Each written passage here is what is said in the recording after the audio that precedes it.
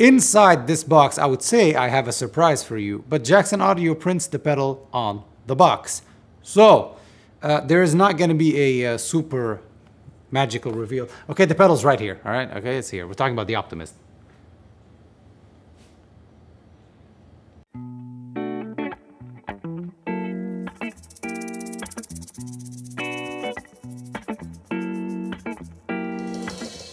What is up, ladies and gentlemen? Welcome to Tuesday Blues Day. My name is Buddy Blues. We're looking at this today. I've been waiting for this. So Jackson Audio teamed up with Cory Wong. Cory Wong from Wolfpack. If you don't know Cory Wong, stop this video, call the police and tell them that you've committed a crime, jail yourself for about 10 years, and then when you're out and a rehabbed person, look up Cory Wong, incredible guitar player. They teamed up with Cory Wong to come up with his signature Overdrive. Jackson Audio has done this before with Magneto, blah, blah, blah. And they always do it so properly. Let me explain. If you remember, just like the fuzz, I'll link it up here, that we reviewed from Jackson Audio, it's never just the surface. It's not a fuzz. It's like 9 fuzzes in one plus an octave fuzz. It's always like this with these pedals, and this is no different. Right off the bat, I want to get this out of the way. I've seen many reviews of this, including Jackson Audio's own review, their own Brad Jackson from Jackson Audio. Okay, Jackson, get it? Okay.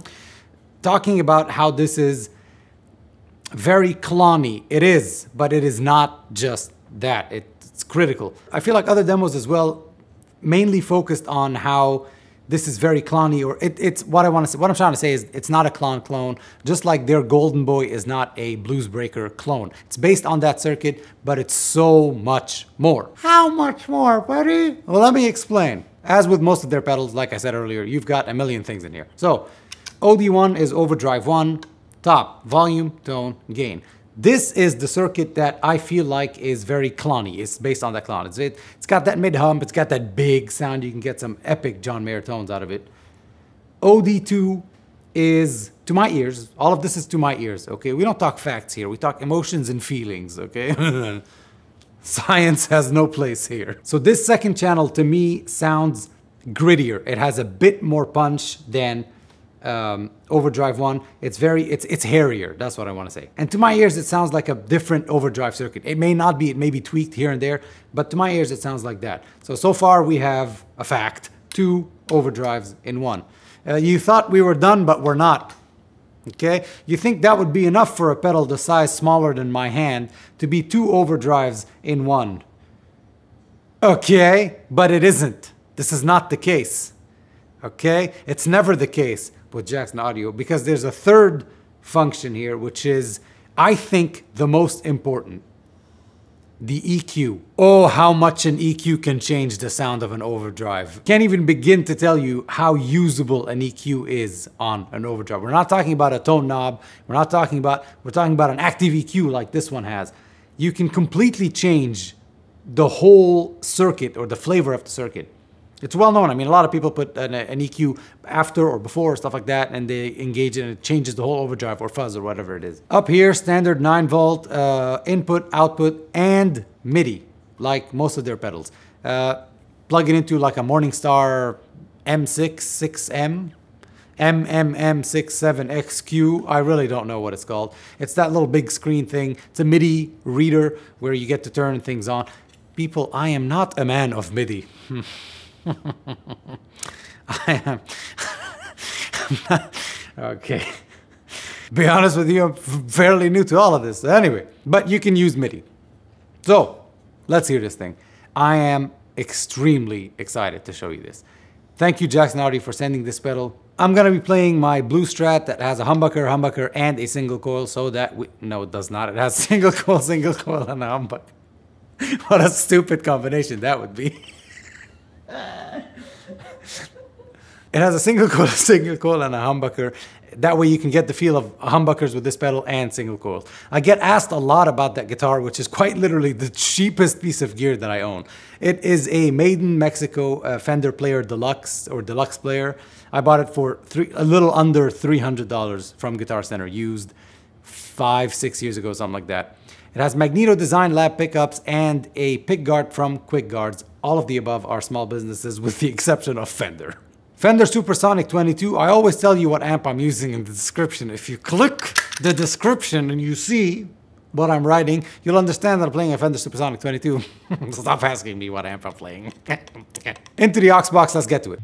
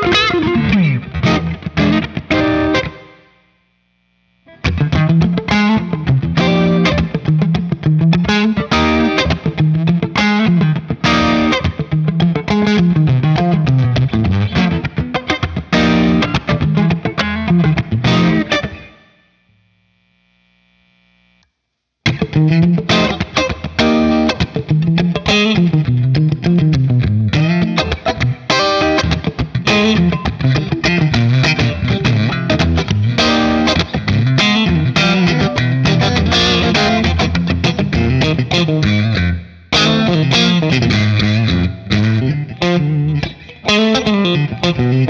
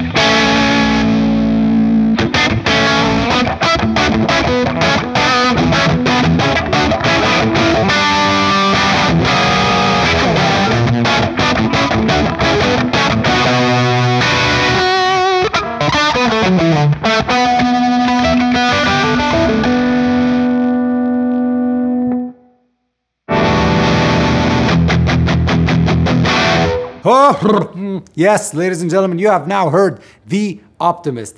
This is a one and done pedal. That's it. So I'm going to be putting this on my small travel rig thing that already has the Jackson Audio Fuzz and the Jackson Audio Bloom version 2, which is the best compressor ever made in the history of compressors. I don't care about the 1176. I don't care about your studio compressor. The Bloom version 2 is better than that compressor. It is better. It's just better. Yeah, but I have a rag that's cost $7,000. Okay, if you remember what I said 6 seconds ago, I do not care because the Bloom is better.